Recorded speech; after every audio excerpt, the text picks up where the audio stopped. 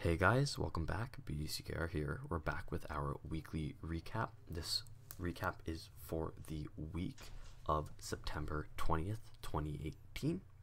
The current character challenge is Batman Beyond Animated, and that is a 1-week repeat challenge. The required characters for that are Harley Quinn, Bane, and Joker, who are bronze, silver, and silver. So not the easiest that it could possibly be to get, but very eminently achievable. Yeah, when I was first checking it out, I saw the title at the top of the challenge page saying Batman Beyond, and I got a little bit excited before I realized it was for animated Batman Beyond. And maybe I'll get into that a little bit after. But so he's got middling stats. He's base 1100 damage and base 1050 health. So he's definitely been superseded by all the power creep, The newer guys. Yeah. And he's got an interesting passive that gives you different abilities from doing specials. The problem is that they don't last long enough to be really meaningful, and we've got lots of other Batmen that play just as well, but offer something better in their passives, right? So, animated Batman Beyond, you get basic damage boost with Special 1, you get crit chance with Special 2, and with the Super, you get boosted crit damage. Yeah. Interesting. But, alright, so the funny thing is, originally when I saw that at the title, I thought, oh, it's Batman Beyond. And I got real excited because I thought, he's never been a challenge. He was only a rare drop in the gold packs, and he was also, I think, one of the console unlocks. So if you did something on the console version of the game, you would get to use him. Yeah, and I think it's interesting potentially just because with Tantu Totem now, you might actually be able to use crit chance or crit damage more effectively by doubling them both up together, right? If you're lucky. Yeah, I guess. Although when you're working with the Tantu Totem, in order for it to come back, you need to knock somebody out. Yeah. So And because each effect wears off, then if you're tagging out to get the power back to do another special, it's not that useful. So once you've done the special, or once you've done the Tantu Totem a couple of times, special 2 for example, then the third guy is going to be totally, crit chance every hit.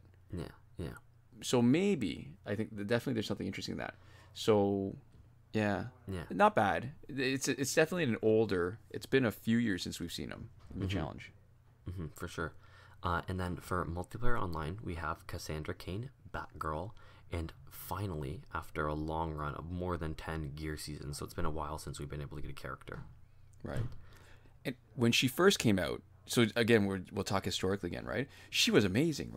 She was one of the newer cards. She had great stats. She had a great passive, but she's not really holding her own that well against the newer cards. Yeah. Yeah. Her tag and damage is interesting, but it ruins tag and stun, unfortunately, so you can't take advantage of it. Right. So if you're doing the sort of classic Batgirl loadout Cloak of Destiny. with Cloak of Destiny and the League of Assassins' Knives and LexCorp Gauntlet, or in her case, maybe something to give her a power bar. Yeah. So the 20% stun on the Cloak of Destiny is totally useless because her tag and damage breaks a stun. Now, she's still got that advantage where she stuns on the first low damage part of her special 1. So it starts with a stun, and the rest of the damage on her special, you get, a huge amount of stun boosted Cloak of Destiny damage. Yeah, pretty crazy. Except she's not like Batgirl Prime. It's multi-hits after that, so a lot of them will whiff because she does enough damage to knock out the guy, so the ones that whiff don't give you splash damage. In the store, we have the Suicide Squad Deadshot cashback for $25.99 Canadian. And that's, too expensive, straight up. Oh, for sure. Yeah. It's not worth it. Cashbacks almost never are, right? Yeah. Oh, jinx. Yeah, especially with the challenge reset, there's just not a huge point in spending any money when you could just spend your time. Yeah. Because assuming you actually like the game and that's why you're willing to spend money on it, it in that case makes more sense to just play the game. And I probably said this a lot, but I think if you're going to be spending money to support the devs, the best value you can get is for energy. Yeah, exactly. Yeah, if you like the game, you pay money to play it more the way that you want to with the characters that you want to without having to wait. I agree. We also have the Blackest Night Martian Manhunter Challenge Pack, and that gives you the 6.16% chance. It's basically the same as all the other challenge packs that give you a specific character, except it's so unlikely for them to actually give you that character, even though they're the prime focus, that it's almost not worth discussing. Like, the increased chance is so minor, Right. It's negligible, really, in the grand scheme of things. Completely agree. With the amount of money that a player can get without glitching, hacking, or paying real money. Yeah. Yeah, and we also have the Survivor Pack, which comes with Mortal Kombat X Scorpion, and Bounty Hunter Lobo. Yeah, it's totally not worth it. 670,000 credits, we can do so much better. Mm-hmm. I mean, if anything, out of those three guys, there's probably only one of them, Bounty Hunter Lobo, that I have fun playing with, and that's only because the Tantu Totem. Yeah. Now, moving on from the stuff that Injustice is currently doing to the stuff that the Injustice devs aren't doing, fixing Survivor.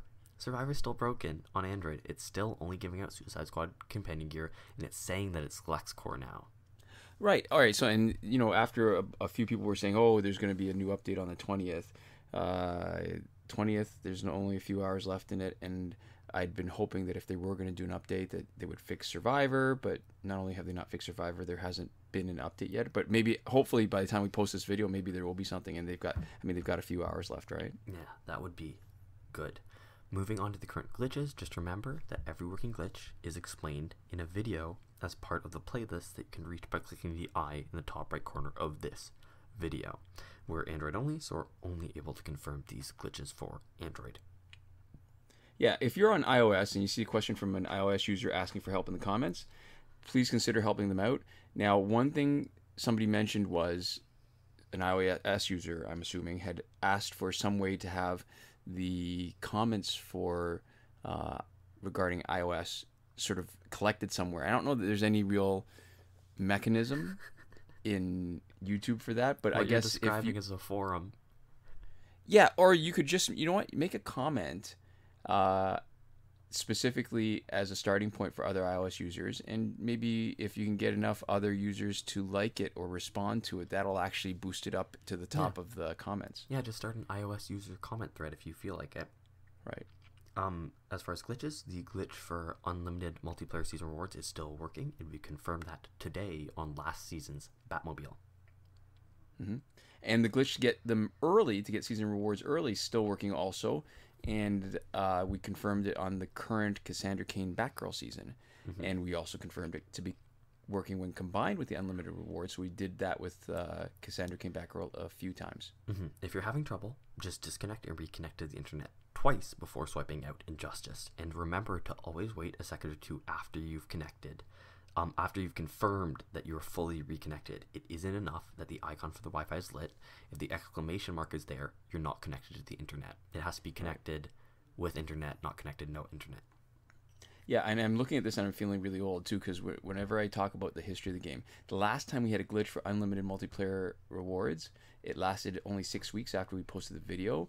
And this time, our video has been up we're day shy of 14 weeks, back on the 15th of June. So there we go. Yeah.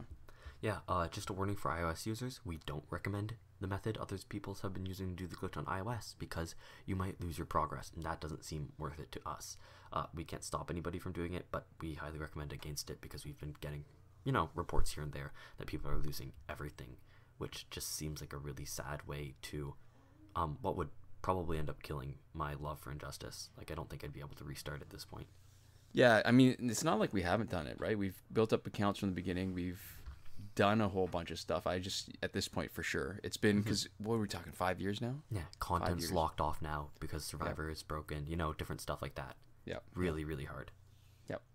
Yeah, and it seems to be happening much more rarely on Android, so our advice on Android is to wait long enough after you connect to the internet to avoid problems and, backups and stuff. Just general safety tips for keeping your data not just in Warner Brothers' hands. Right. All right, so the breakthrough glitch to let you play it repeatedly, still working. Some people are having trouble even on Android, and we've cut and pasted into the description a comment from a viewer with a potential solution, but we can't test it because we've actually never run into problems doing it the way we've described it in our video. Mm-hmm. both challenge reset methods are working, both the one that requires Google Play Cloud Save and the one that doesn't. You confirm that on Animated Batman Beyond. And even though it's more of a hassle, do the one with a cloud save, because that's just one extra save. That's one more chance that you don't lose everything when it looks like you might. Right. Okay. The airplane mode / refund glitch is still working. Good for both packs with random drops, also known as loot boxes, and last laugh tickets. Time shifting still works in Android for unlimited survivor play and energy recharges. As always, turn the countdown clock back to normal before you finish. Yep. Free energy without having to watch the video probably still works if you still have the working button for free energy, which we don't, which you can see in our play videos, which has been the case for months and months after we experimented to try to create the situation so we could work on a solution. And guess what? We were able to successfully create the situation where we lost our free energy button, but we were unable to come up with a solution. Hubris. Yes. We've cut and pasted one iOS user, Dragons952. They've got a potential solution, and we put that in the description if your free energy button is grayed out on iOS. Wish we were on iOS to confirm, but I guess on the balance, I don't really wish I was on iOS. I do like Android as a platform. Yeah. All right, so, and the promotion glitch where you can promote characters that are still locked still hasn't had the right conditions since update 2.14, and we're at 2.21 now. So it's still not testable, still not usable, but we've left it in the playlist for reasons, which we've explained before, but better to be prepared in case the conditions come up, and we will remove it from that list when the conditions are up and it actually fails us. Hasn't yet. And now it's time to talk about us. We have a Patreon, and if you want to support what we do with more than just reviews, we'd appreciate it if you clicked on our avatar at the bottom right corner at the end of the video, or went to patreon.com/bdckr and tossed us a couple bucks. And we want to give a huge thank you to the people who have already made that very generous decision. We have Console Peasant, Eddie G, and Edwin Felix, who are all supporting us at the top tier last word. Oh, and a special message actually for Eddie G.